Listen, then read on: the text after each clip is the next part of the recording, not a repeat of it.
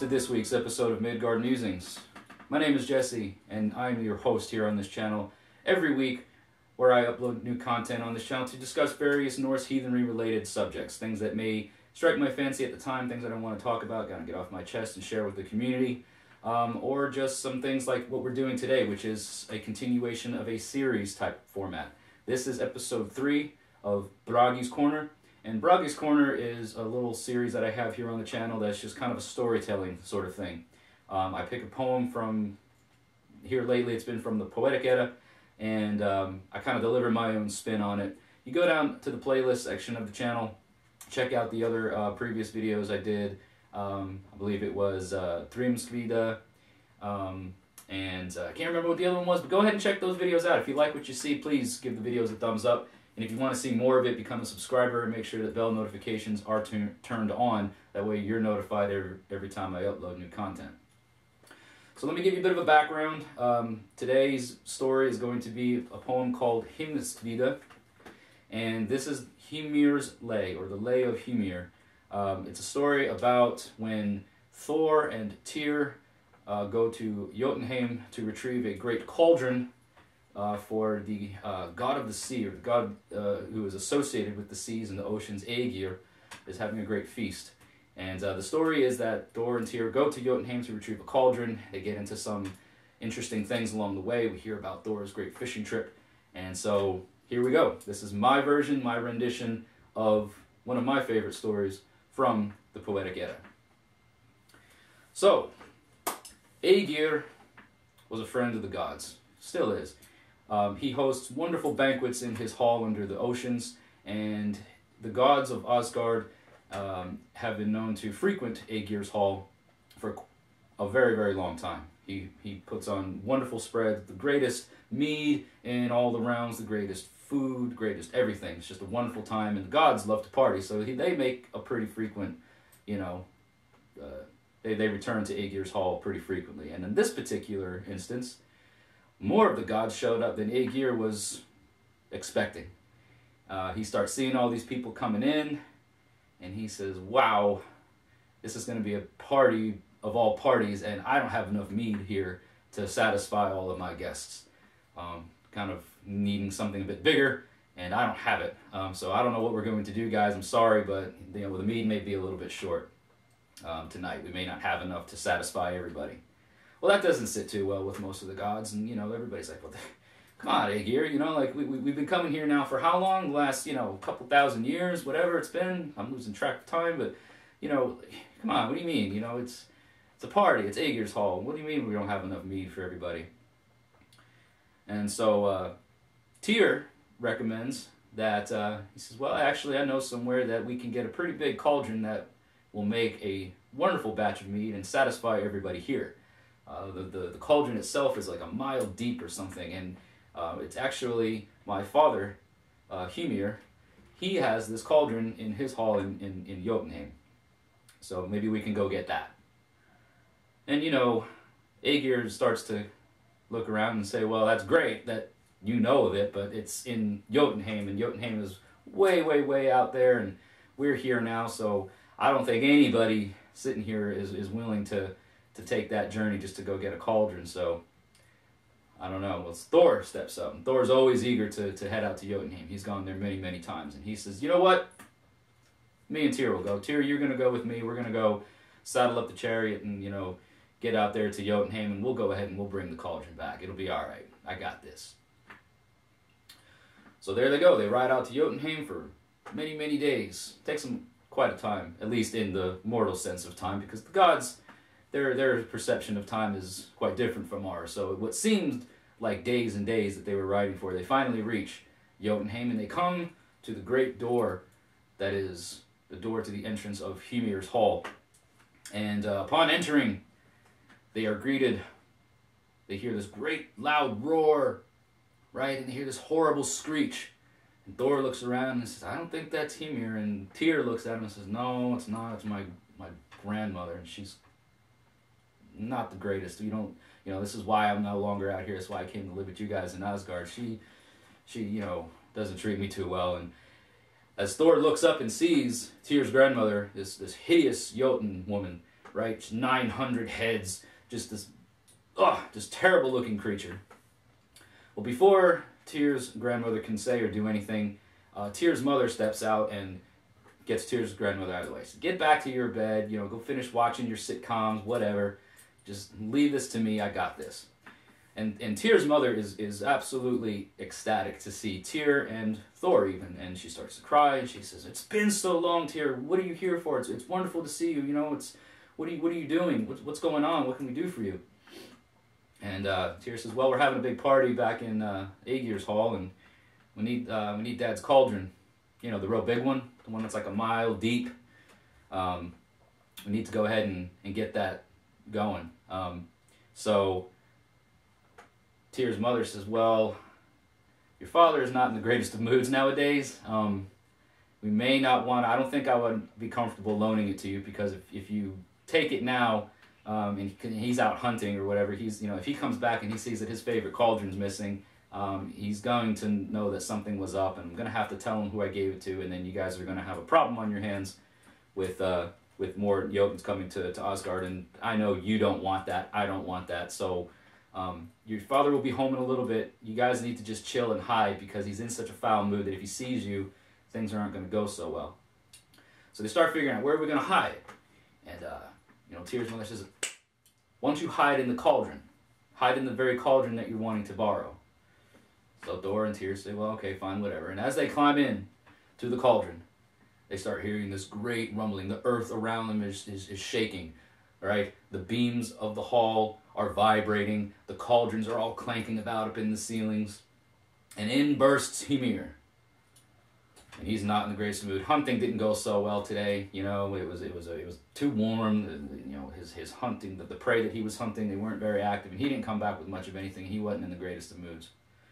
So he says to his wife, "Wife, it wasn't a very good day out there in the field. I need some food. I need some drink." And she says, "Yes, absolutely, Hymir. We'll get you taken care of. But we actually have some guests. Some friends have come to visit, and I thought you would like to know, that we have some guests entertained." And Hymir is not hearing it. He's like, "Look, I just had the worst day out in the field. Now you're telling me we have guests, and you want to call them friends? I think not. Matter of fact, I think the friends that you say have come here are those Asgardians. I think they're some of the ones from Asgard, and I'm almost sure of it. So you tell me now where they are hidden, or there will be trouble." So she says, "Well," she points up to the ceiling, and he looks up, and he's in the cauldrons, So he starts banging things, and things start crashing, and next thing you know, the greatest cauldron of them all falls down lastly, and out falls Tyr and Thor. And Hymir sits down in his seat, and he looks at him, and he's not even really worried about Tyr so much as he is about Thor, because he knows Thor's reputation. Thor has a reputation of visiting Jotunheim and not being so kind to Hymir's people, so he says, "What are you two doing here? You must be up to no good." And Tyr says, "Hey, Dad, been a while, long time no see. Sorry to come here under these circumstances, but we actually need to borrow your cauldron. We got a big party going back out in Aegir's hall, and we need it to make some mead." Well, this doesn't please Hymir too well, but as is customary, he is not going to turn away the guests. So he says, "I don't even want to talk about this right now, but I'm hungry, I'm thirsty, we're going to go ahead and we're going to eat, and maybe we'll talk about this over dinner." So they prepare a big feast. There's oxen and wonderful spreads of boar and all kinds of delicious stuff. And Thor, being Thor, just right off the rip, just grabs 2 oxen and just consumes them immediately. And Hymir is a little bit agitated, but nonetheless impressed, and said, "Boyfriend, I've never seen quite the appetite on anybody. You just cleaned out all the meat that I have here.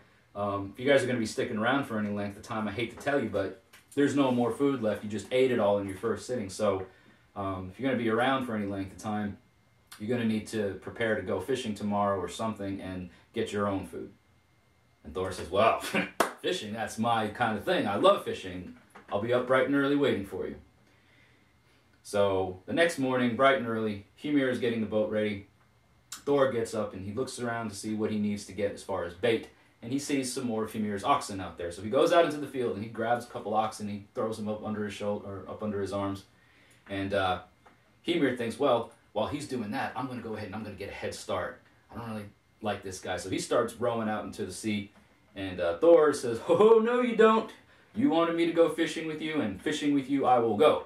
So he takes one big leap and lands into the boat, and he says, "Now, tell me, Hymir, where do we go to fish? Where are the best and biggest of fish out here? What are we catching today?" And so Hymir says, "Well, we catch nothing smaller than whales, you know?" And Thor looks at him and says, "Whales?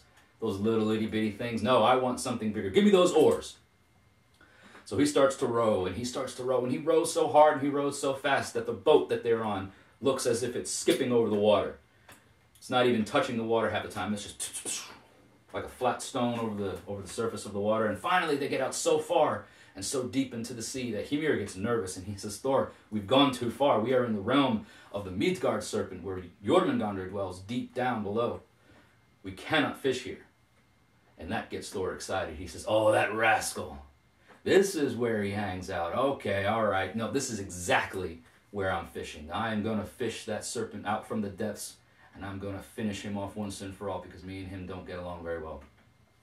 So the oxen that Thor had taken out of Hymir's flock, or the pastures where the cattle were dwelling back home, he takes one of the oxen's heads and casts a line out into there, and he lets it sink down into the deep.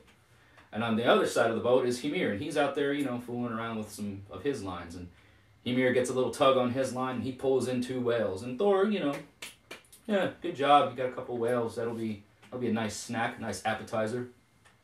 And at that moment, Thor's line starts to shake and rattle and jerk. And Hymir says, "I think you've got something." And Thor says, "Yeah, I certainly do." And he starts reeling in that line. And as the line gets closer, and as he starts bringing everything up to the surface, the look on Hymir's face is one of pure terror. And he realizes that, "Thor, you have got Jormungandr. You have got the Midgard serpent on your line." And this pleases Thor. So he rips the line, pulls Jormungandr by the head, and throws him up into the boat. And the look on the serpent's face is one of just, he knows Thor, and Thor knows him. There's fire in both of their eyes. The poison is dripping from the serpent's teeth. The breath coming out of his mouth is as hot as the fires of Muspelheim. And Hymir is over here basically just crapping his pants, if you want to be honest, right? And he's not having a very good time at all. There's this giant serpent in here, and now Thor, he reaches down and he pulls out Mjolnir, the hammer, and he's about to lay a devastating blow on the serpent's head. And Hymir has had enough, and he cuts the line, thereby releasing the serpent back into the depths. And Thor just looks at him. Hymir kind of shrugs, says, we got whales, we got whales. Thor says, never mind. You just ruined my fishing trip. Let's go back home. So they go back to Hymir's hall. And Hymir, he saw the bravery and the strength and the courageousness of Thor out in the ocean, and he said, I'm not feeling a little emasculated by you here, Thor. You kind of stood me up out there. Let's see exactly how strong you are. I have this little cup. I have a cup kind of like this. He says, I want you to try and break this cup. Thor says, well, that seems easy enough. He picks the cup up, he smashes it on the ground as hard as he possibly can. And not only does the cup not break, it breaks the stones of the hall, cracks them right down through. So Thor says, okay. And this has got the giants, like the Jotun over there, they're all thinking, this is great. Thor the mighty, Thor the brave, Thor the strong, everything. Can't even break a small cup. So Thor is now getting a bit agitated, and he gathers up more of his strength, and he hurls it across the room and tries to hit an iron beam. And all it does is just bounce off the beam like it were a ball or a rubber ball or something. It doesn't even dent the cup or do any kind of damage. And at this point, Thor is frustrated. The giants are laughing at him, making a mockery of him. And at this point, he hears a small whisper and a gentle woman's touch on his arm. It's Tyr's mother. And she says, throw it against Hymir's head, because Hymir's head is the hardest substance in all the realms. Nobody else heard, but Thor did. So Hymir says, all right, Thor, I'm going to give you one last shot at this. If you can't break this cup, you're not the strongest at all I've ever seen. So Thor, all right, and he rears back and he hurls it at Hymir's head, and it makes contact. Not a dent, not a scratch in Hymir's head, but there are pieces of the cup now all over the floor. And Hymir says, all right, very well done. You got me there. I didn't think you'd get it, but you got it. So then at this point he says, oh, I've got one more feat of strength for you. I want you to see if you can carry the cauldron that you hid in when you first got here. See if you can carry this thing out of here. And if you can, then I will know for sure that you are the strongest of all.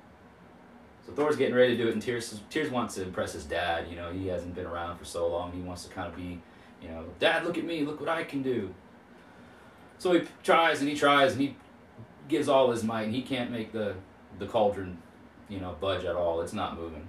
Thor says, Tyr, I know you're trying to impress your dad, but this is not the time. We got a party to get back to. We've already wasted enough time here. Give me this thing.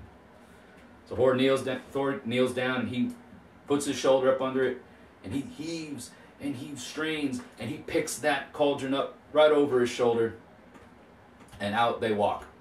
Out they walk, get back on the chariot, and start heading their way, making their way back to Aegir's hall.